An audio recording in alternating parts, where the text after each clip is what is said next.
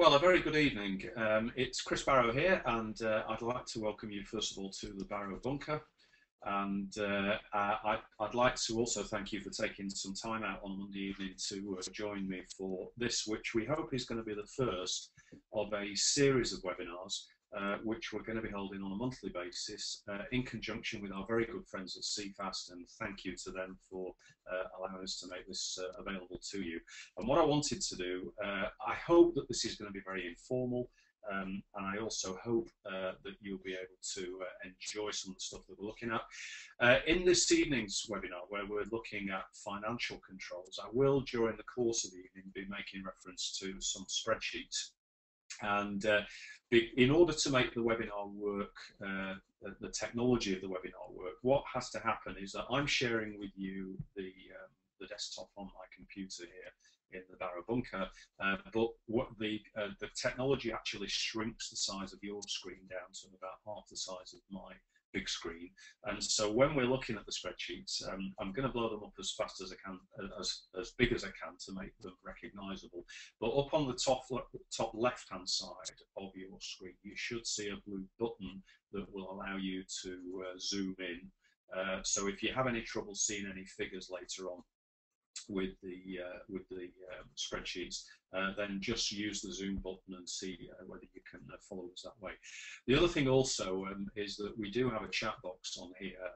Now, I am aided and abetted this evening in the background by my son John Barrow, who is our marketing coordinator here at Seven Connections, and John's also sitting in an even deeper bunker than I am, looking at the technology. And if you type questions as we go through the webinar, then he will make sure that those questions are brought to my attention, and if I can answer them quickly, I will do, and I'm quite happy to take questions as we go through the presentation.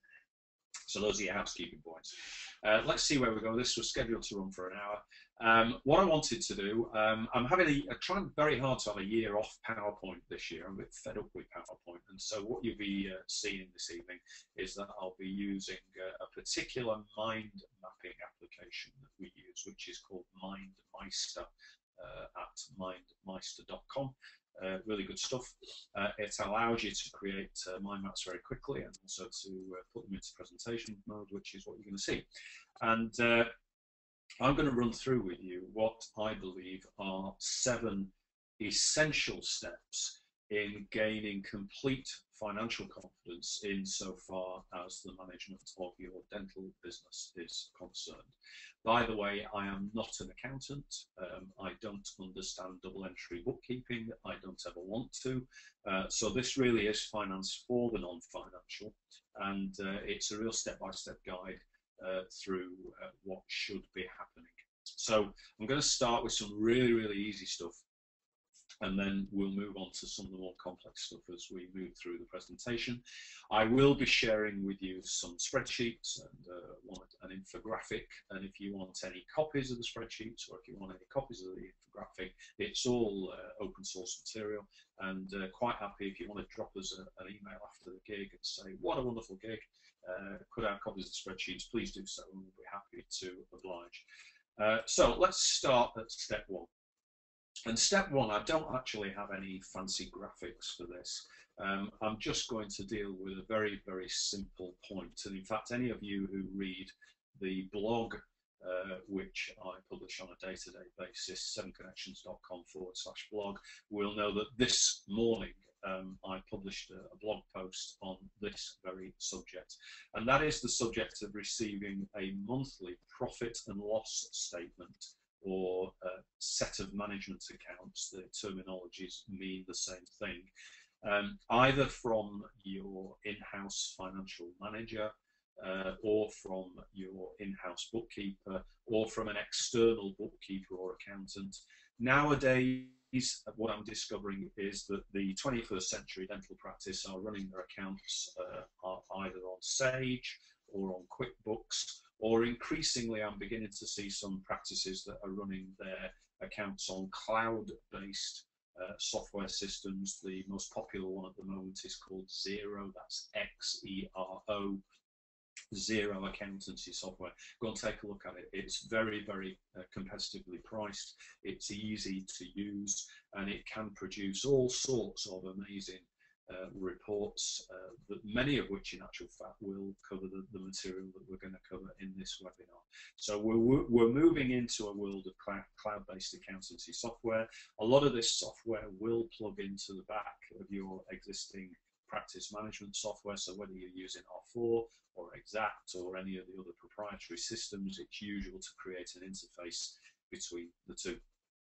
For the non-accountants here, a profit and loss statement is simply a statement of how much money came in through the front door in the last month, where did it come from, what type of sales were you making, and where did all the money go. It's a list of the variable expenses. That's the expenses that depend upon you doing some dentistry.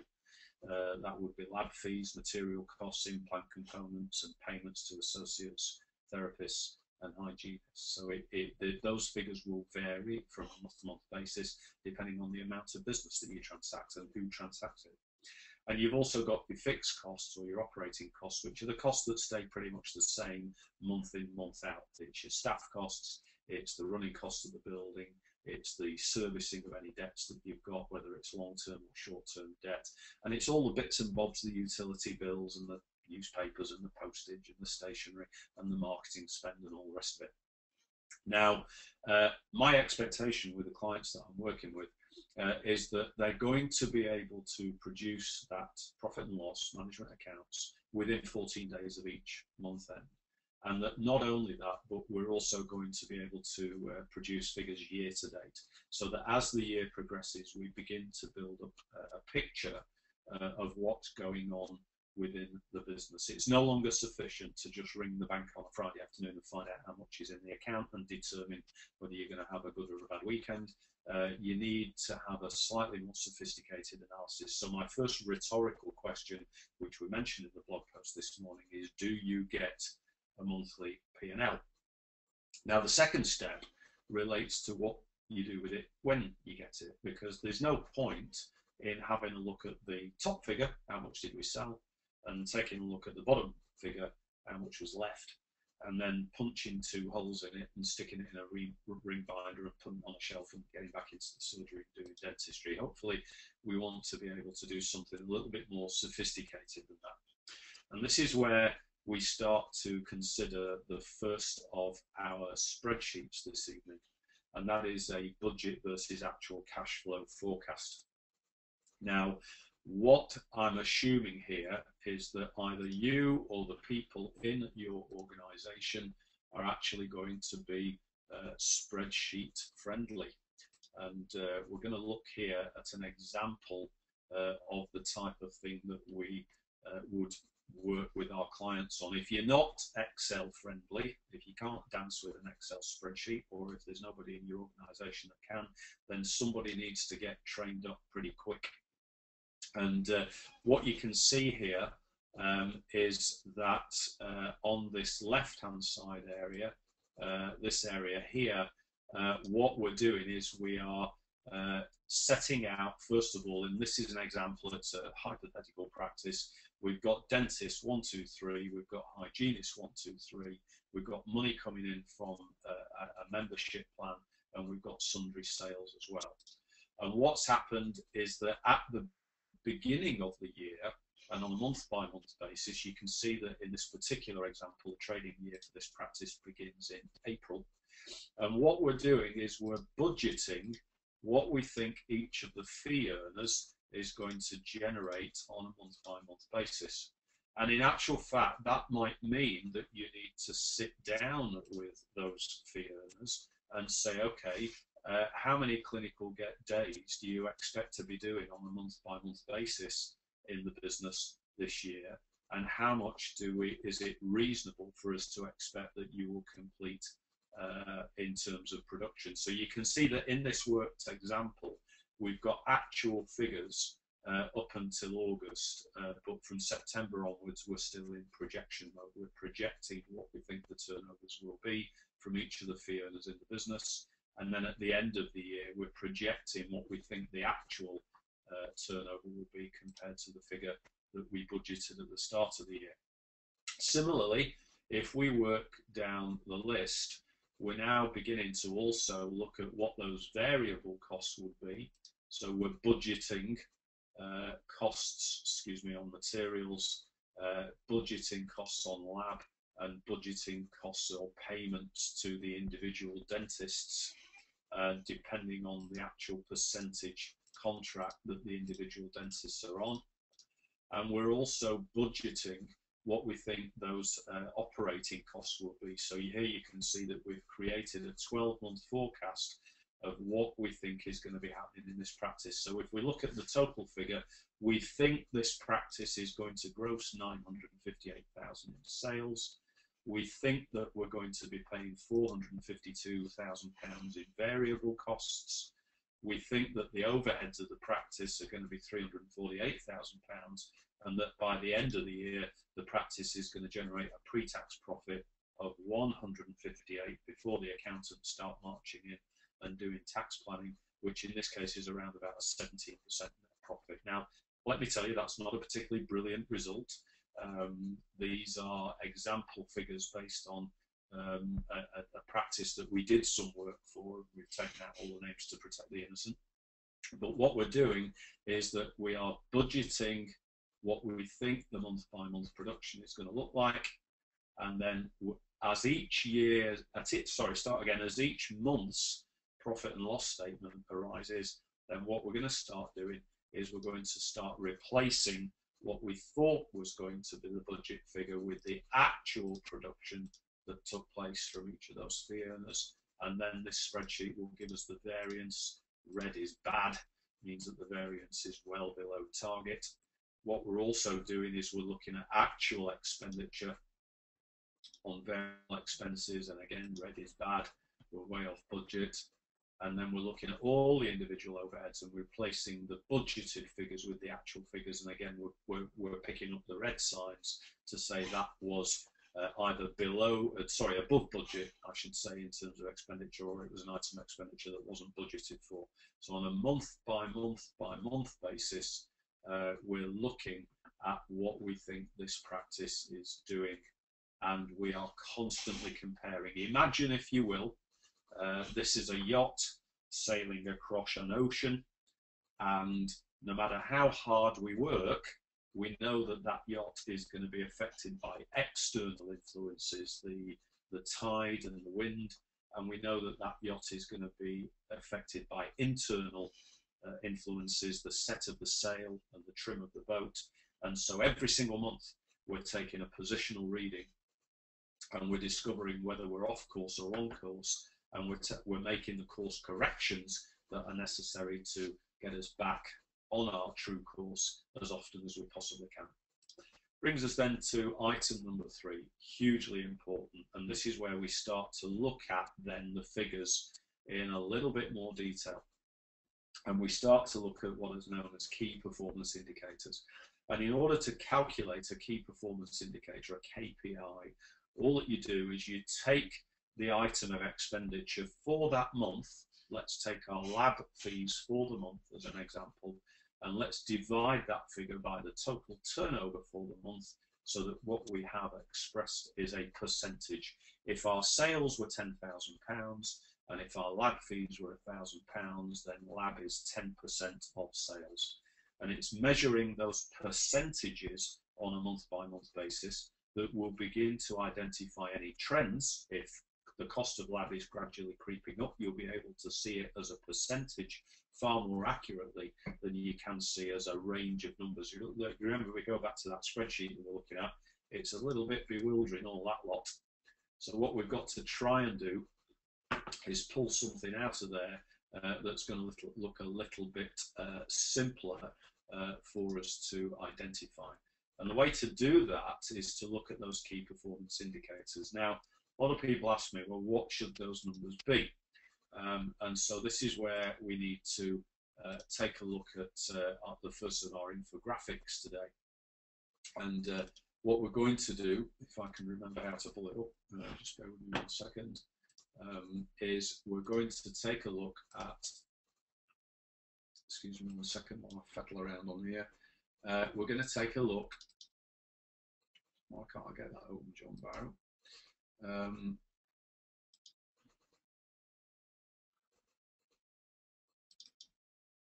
Okay, pause for thought. There's a reason why I can't. There it is. There it is. Thank you very much. Found it. We're going to take a look here at one of the small but growing number of 7 Connections infographics. We are starting to put these together with the help of our friends at Apex Hub. We've got some very, very clever design people. And this is one of 4 infographics that we, sorry, 3 infographics that we've produced so far. Our 4th infographic will be coming out on Wednesday this week, so keep an eye on the blog. We've got an interesting infographic on patient numbers in dentistry. But here's one we prepared earlier. And what you can see here is that this is an analysis of the benchmarks that you should be looking for in various types of practice. And when I say various types of practice, I mean various sizes of practice. So what I've found in the last 20 years as I've travelled around Great Britain and Ireland is that around about 80% of the 10,000 independently owned dental practices in the UK seem to cluster around about a $500,000 turnover, give or take 10 or 15%. And then around about 15% of all the independents out there cluster around 1.2 million. And the remaining 5% cluster around about 2 million in sales. So that's what it looks like. That's the universe of independent practices. And then way out at the edge of the solar system, you've got the corporates at hundreds, tens and hundreds of millions of pounds.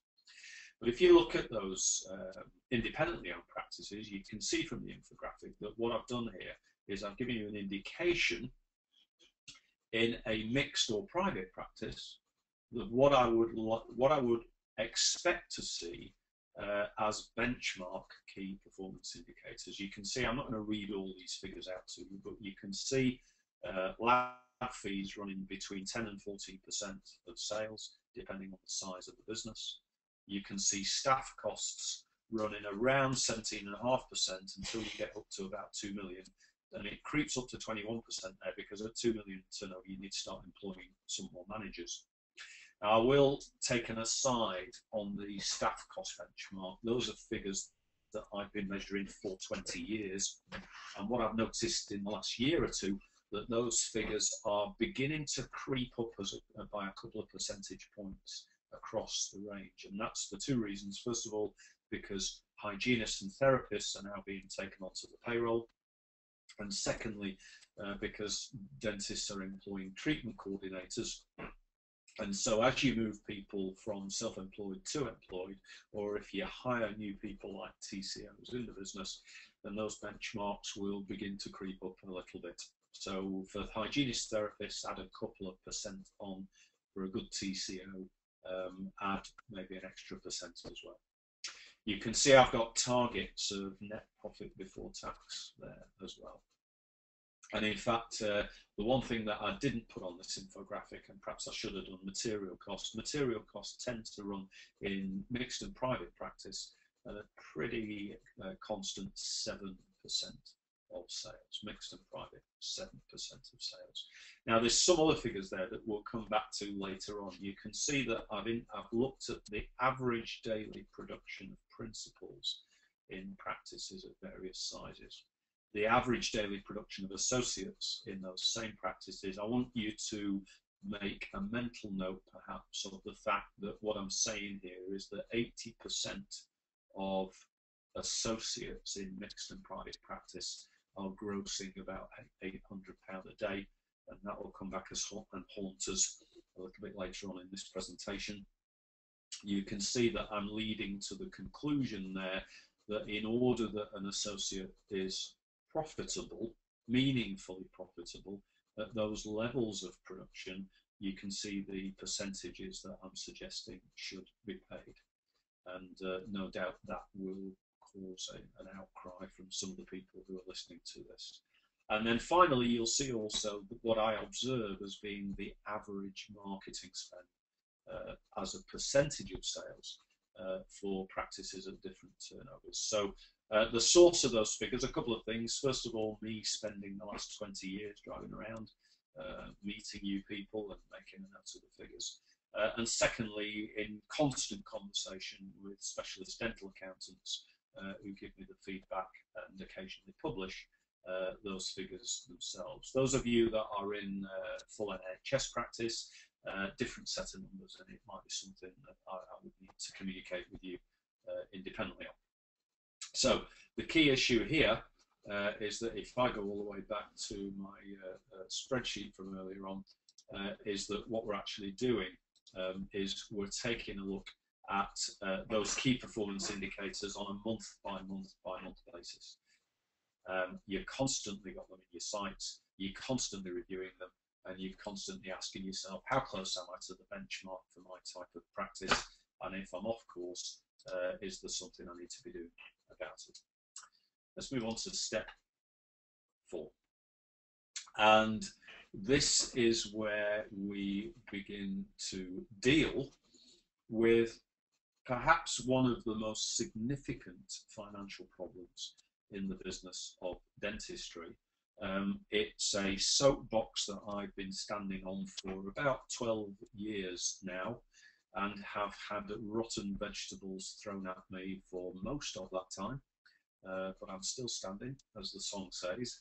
And the only significant change is that I've noticed in the last 12 months there are more and more principals coming around to the view that the percentages that are paid to associates in mixed and private dentistry are probably too high, and in fact certainly too high, and need adjusting in a downward direction for all but a few producers.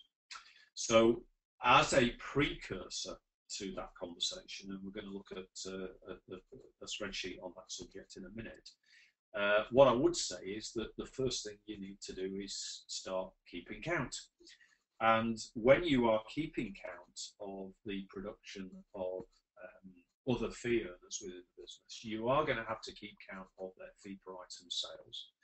You are going to have to keep a nominal count of the average daily production of any membership scheme patients they serve. And finally, of course, you're going to have to keep a nominal daily count of any UDAs that they deliver in mixed practice as well. So the key issue here is that somebody is collecting and collating that information so that on a month-by-month basis you are being supplied with a note of the average daily production of each of the fee earners in the business. And the reason for that is all about part 5 of this, which is to then analyse the profitability of each of those fee earners in the business to make sure that you're actually making some money. So this is where we're going to take a look at a second spreadsheet, and just bear with me a second while I get myself there. We're going to start looking at the infamous associate profitability calculator. And again, forgive me moving this spreadsheet a bit just so that I can see it on my screen. Now we're going to have to fettle around with this one. I've blown it up as high as I can so you can see it. There's quite a lot of information here. I'm going to ask you to be patient with me whilst I walk you through what's going on. So we're going to start up here in the top left-hand column. I've got an example here of a 4-surgery practice, 1 principal and 3 associates. And for the sake of this example, I'm going to ignore any hygiene contribution or hygiene department within the business. I just want to give you a simple example so you get the idea. And remember earlier, we were talking about the difference between variable costs. Those are the costs that arise when somebody turns up for some dentistry, lab materials and payments to fee earners, and implant components. And the fixed costs of the practice, which were the costs that exist every single day, no matter who turns up, even if it snows, you've still got to pay. Primarily staff wages, We saw earlier from the infographic that that can be anything from 17.5% to 21%. But all the other costs of running the business, the rent and the rates and the utilities and compliance costs and the marketing, the postage and the stationery, add all that up. And in this 4-surgery practice, we calculated that, and the predictable annual overheads came to £350,000. That's the operating cost of this business, whether or not any patients show up. We know that the practice is open 46 weeks a year, and we know that those 4 surgeries are open 5 days a week. So in actual fact, we know that we've got 920 clinical days available in this practice each year. We're now going to look at the performance of one particular associate, and here's an associate who turns up 46 weeks a year and is in fact working full-time 5 days a week. So this associate is generating 230 days a year of dentistry for the practice. I don't know why this spreadsheet seems to be hanging a little bit. I'm holding my breath. Right. So what we now know is that it costs £350,000 a year to operate this place, and we also know that we've got 920 days a year of surgery. And so this leads us to a hugely important number in dentistry, and that is the operating cost per surgery per day. And you can see that in this example, the answer there is £380.43. Now, let me tell you my experience that in a 4-surgery practice, you would expect the figure to be about that level, about £400 a day in what we'll call an average mixed or private practice. What I'm also going to say is that one of the classic mistakes that dentists make is that they start doing what's known as shag pile and chandeliers. They start making the common areas of the practice look absolutely fabulous, darling, and they start also kitting out the place with all sorts of dental doodads. And they don't calculate what their operating cost per surgery per day is going to be. And I've been to some of these shag pile and chandelier places. I've been to some of the places that get featured in the dental magazines. This is how we did it, and it all looks like the Starship Enterprise, and so on. And I suddenly find that these operating costs per surgery per day are running at 500, 700, 800, even 900 pounds a day per surgery. And this is a mission critical number, because if your operating cost per surgery per day get too high, it will kill you, because you'll be in a situation where no matter how much money you make, you can never cover your overhead. Let's take a look at this associate. Now, in actual fact, I'm going to change the numbers live and on screen. Let's take a guy or a gal that's actually generating production. Remember, I said that 80% of GDP associates in mixed and private practice are generating about £800 a day of productivity. We've calculated that this guy's lab fees are about 13%. Actually, that's probably quite unfair. Let's knock him down to 10, because at £800 a day, he's not doing an awful lot of fancy dentistry. We've got his material costs are at 7%, which is absolutely benchmarked. And you can see that this chap's on a 50% contract, and he's paying therefore 50% of his lab fees, but he's generating £800 a day. Now, there's all sorts of numbers here that we haven't got time to get lost in, but what we can say is this: associate grosses at £184,000 a year. He's taking home £82,800 after the practice has paid for the lab, after the practice has paid for the materials, and after we deduct a contribution to overhead of £380 a day, then you can see that in this example, in actual fact, the practice overall is losing just over £8,000 a year of production on this particular individual, or in other words, losing 5% of his sales.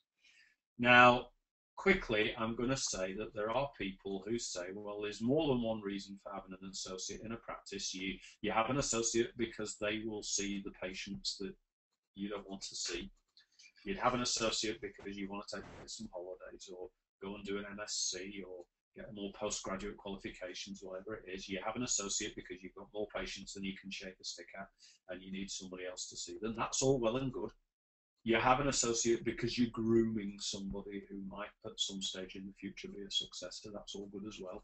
But the reality is, every day that this associate comes to work, you have to go home that night and sit down with your missus and say, just before we have dinner, have you got your purse handy? And your missus might turn around and say, why? And you say, well, you need to give me £36.43 of your housekeeping back today. And she says, why? And you say, because the associate came to work. Because somebody somewhere has got to put that £36.43 back into the business. And unless the bank are going to keep lending it to you, it's going to be you. So my argument is I can understand all of the esoteric reasons why you would have an associate in the practice, but doesn't it make sense that you would actually make some money? Now, of course, there's a blunt instrument approach, which is to say to said associate, we're going to drop you down to 45%, but that won't work because you're still losing 43 pence a day, so let's drop you down to 40%. And if we drop you down to 40%, then in actual fact, we'll make a profit of £8,000 on the room. Now, I would argue that a profit of £8,000 on the room is actually pretty rubbish. In actual fact, think about this like a serviced office. If you had a room that was costing £380 a day to run, then what profit per day do you think you'd want to make on that room in order to justify having the room there in the first place, and employing the nurses, and employing the reception team, and doing the marketing, and turning the lights on, and paying the rates for that room? Now, I think I probably want to make maybe, say, 20% profit on the room. I don't think that's unreasonable in a small business. So if we're going to make 20% profit on the room, what that means is that that room is going to have to pay us about £80 a day, based on operating costs of 380. So what we're going to have to do in actual fact is take that associate down to 35%. And if we get to 35%, then it pays us about £70 a day. We're still not on target, but we're getting closer to. And that might explain why a lot of the corporates are now paying their associates the equivalent of about 35% based on their UDA production.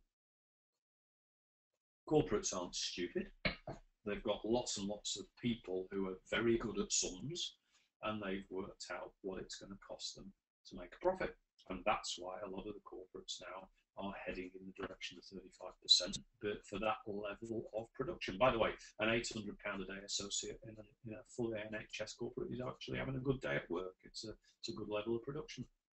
But in the private sector, particularly with this particular one that's got 380 a day to pay for, it's not a good deal at all. Now, you may have noticed something that I conveniently omitted to mention. Whoops, sorry, got marks there, which is that if we go back to base, when this associate was on his 50% contract, you may recall that his take-home pay was £82,800. But if we now put him on his 35% contract, he's taken a bit of a hit. 82,000 has become 58,000. I think it's a reasonable assumption that said associate will probably move on to another practice that will pay him 50%. So that's a strategy that isn't going to work, and it isn't going to work because it's to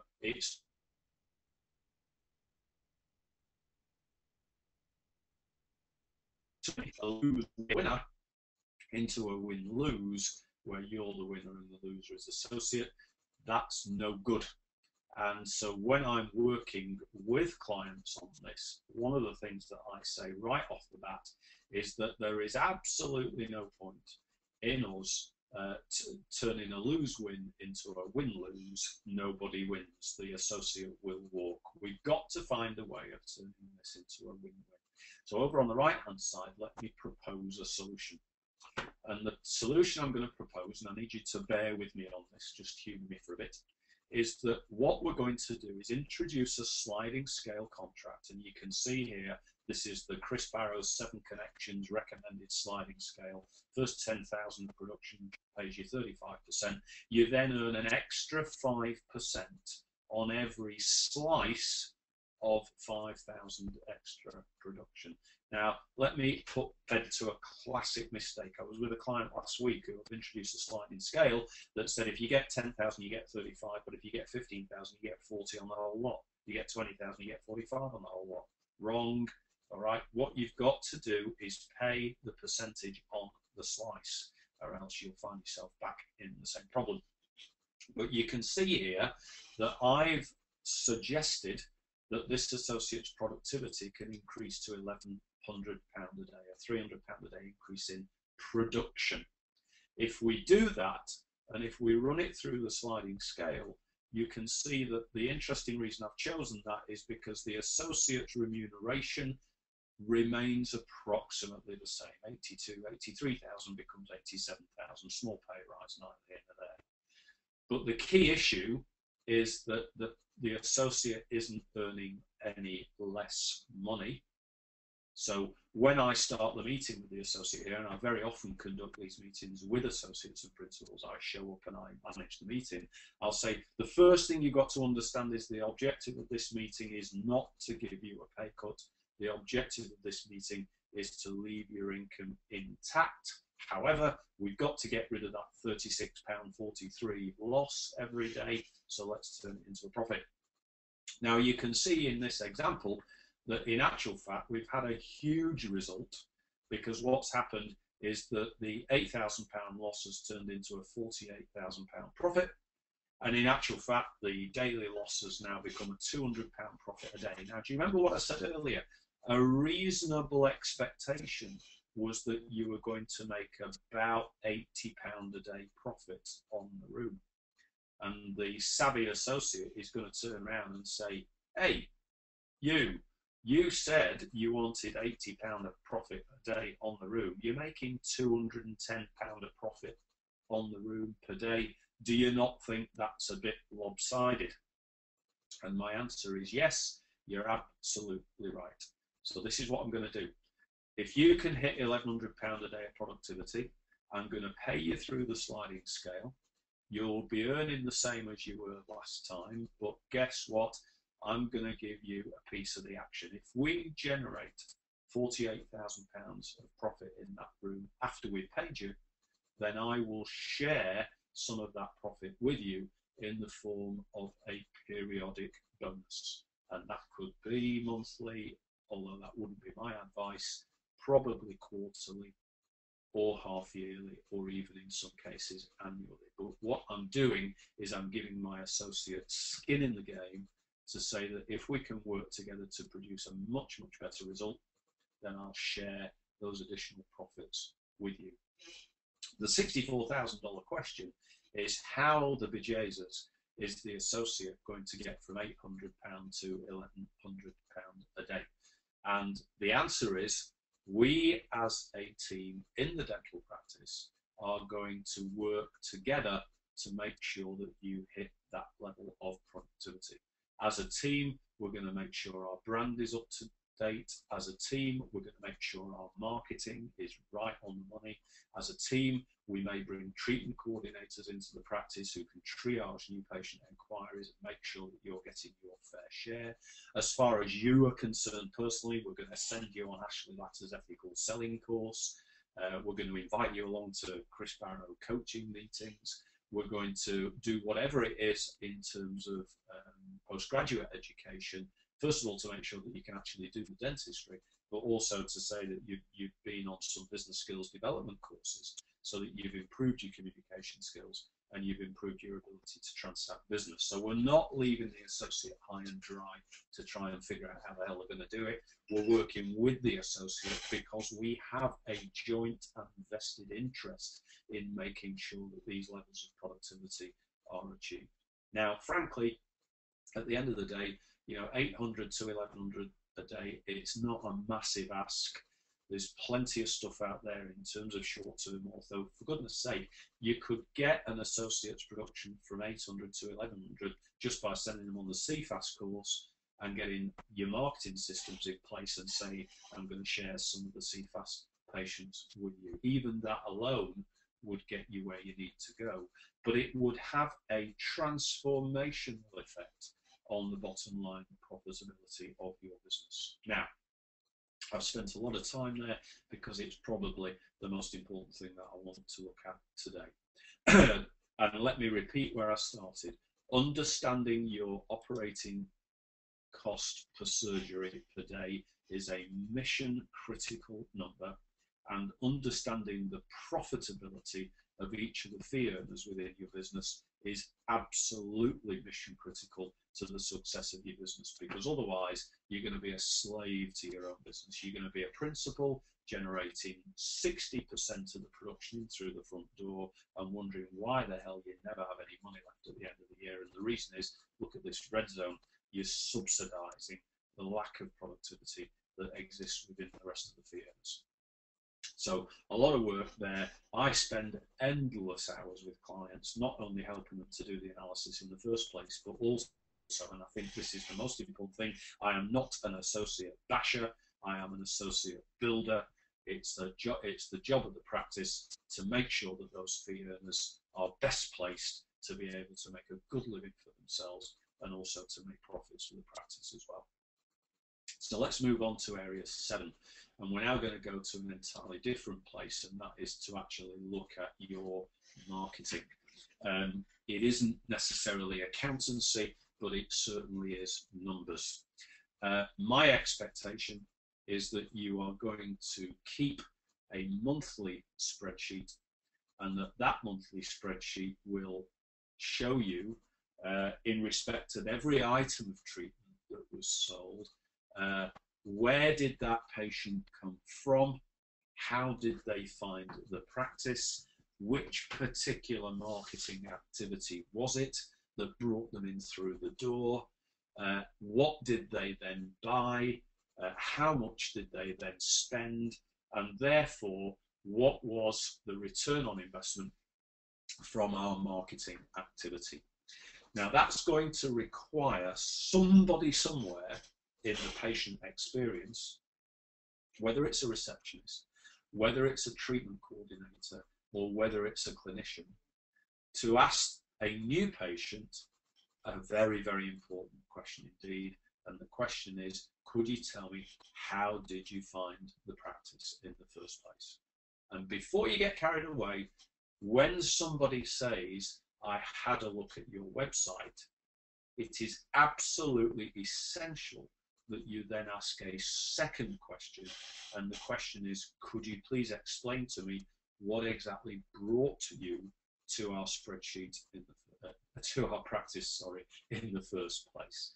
And the reason for that is because, you know what, we all look at the website. If I see your A board on the pavement outside the practice, I'll go and look at your website. If I see a sign in your window, I'll go and look at your website. If I hear a radio advert, I'll go and look at your website. If I see an advert in a newspaper, I'll go and look at your website. If my next door neighbor tells me you're a great guy, I'll go and look at your website. Everything actually funnels nowadays through your website, because your website has now become the retail front door of your practice. And when we talk in next month's webinar about the 7 keys to effective marketing, then we'll be talking about how to make that website a magnet for new patient inquiries. But for now, you need to ask, how did you find our website? Because that will give you an indicator of which marketing activities are working and which are not. So you remember, you've got to tie the source of the inquiry to the spend in order to calculate the effectiveness and the return. Now, it presupposes that you have a marketing plan. So here's a sneaky peek, ever so quick sneaky peek, to a spreadsheet that we're going to look at next month in the marketing webinar. Here we have a little example of a marketing plan for 2013. And what's happening here is that down the left-hand side, we've got all the activities that we could possibly think of that you're going to get involved in this year. welcome packs, pop-up cards, A-boards, radio, blogs, social media, website development, and so on. And the idea is that on a month-by-month basis, you're actually deciding, or you're mapping what you're going to do each month, and deciding which month you're going to do it in, so that in actual fact you're building up what is a project plan, a Gantt chart inside Excel, so that people know what it is that they're supposed to do, when they're supposed to do it, and down at the bottom here you can start then creating some budgets, some cash flows, what's this going to cost, and then transfer those budgets and cash flows back into your budget and cash flow forecast, so that people can take a look and estimate what it's likely to cost. Okay, so my expectation is that on a month-by-month basis, you're going to measure your marketing return on investment. And that brings me very nicely to my 7th and final step in creating complete financial confidence. And that is to look very, very carefully indeed at your conversion ratios on new patient enquiries. Now you can see on the slide here that I've said at number 7 it's TCO conversion ratios, and that's treatment coordinator conversion ratios. Why? Because I'm the self-elected president of the treatment coordinators fan club, and I've been a huge supporter of the development of the treatment coordinator within practice for some years now. And whether or not your treatment coordinators are like being trained by the great Laura Horton, who really occupies the footprint for this, or Tracy Stewart, who does some work on this, or our own Nikki Berryman, who offers treatment coordinator training to 7 Connections clients. Whoever it is that's doing the training, there is absolutely no doubt in my mind that a correctly deployed treatment coordinator can improve the productivity of individual clinicians by up to 30%. So if we go back to that associate earlier that we wanted to get from 800 to 1,100 pounds, we can do that by actually buddying that associate with a good treatment coordinator who can make sure the right patients are coming through for the right treatment at the right price. So what I'm going to share with you now, again, is a spreadsheet that we use with our clients, and I am going to give credit where it's due to Laura Horton, because she was the first person to start doing this type of analysis and was an inspiration to us in the development of her business. And this is looking at how we can measure, I'm going to blow that one up a little bit for you, how we can measure the activity of your treatment coordination team on a month-by-month basis. So here we've got some figures. They are real-life figures, and I've taken all the names out to protect the innocent. Now, let me explain what's happening in this practice. New patient enquiries are coming into the switchboard. In other words, step 1 is telephony. What happens at the telephony stage is that the new patient is offered the opportunity of a free consultation with a treatment coordinator. Once that free assessment has taken place, they are then offered a paid consult with a dentist, and at that point the dentist and the treatment coordinator will work as a team to turn this into a new business opportunity. And you can see that what we've got here in actual fact in this example is a practice where we've got 1, 2, 3 and a possible 4th dentist working alongside the treatment coordinator. And what I'm going to do is I'm going to swoosh along to a bit further down the figures. Let me just put some freeze frames in there a minute. Let's just move down the year a bit and let's look at some figures for this year. Okay, so let's look at the trend here. First of all, number of new patient enquiries. You can see the numbers through there in each month. And secondly, the number of them that booked an appointment. Now remember, what we're talking about there by an appointment is a free consult with a treatment coordinator. And what we can see here is that the conversion rate has actually altered as the year's gone along. If we go back to the beginning of the year, we had a very much smaller number of new patient inquiries because this particular practice were only just getting their marketing engine going. And in actual fact, we were getting a very high conversion rate on those inquiries, a small number with a high conversion rate. But as you can see, as the year's gone on, we've actually started getting higher numbers of new patient inquiries because we've been putting some marketing systems in place. And so 62, 48, 37, 42, 60, 45, fairly high inquiries, but the conversion rate from telephone to free assessment has actually become quite low. And so what this indicates to me is that we have a training opportunity to work with the telephony team to improve their skills, improve their language, give them the toolkit that they need in order to be able to convert a higher number of inquiries into free consults. And so this isn't something wrong with the telephony team. This is an opportunity to work with them to improve their conversion skills. And I can say, by the way, in the case of this practice, that's already happening. Let's have a look at what happens when these patients come in for a free assessment with a treatment coordinator. You can see again, it's lumpy, and that's because dentistry, private dentistry, is a lumpy kind of business. Remember, some people take a while to come in. They don't all come in the month that they call. So in January, we had a much lower percentage that came in for a free assessment than happened in February, but we actually had much lower numbers as well. But what we're looking at is we're looking at the trend.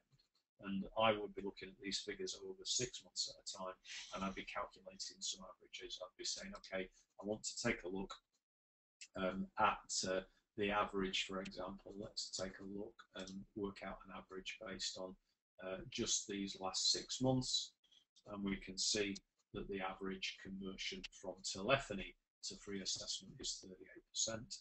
And if we just scroll down, mess with the figures a bit, we can see, we can see that the average conversion of free assessments into paid consults is around about 54%, and that's not a bad result.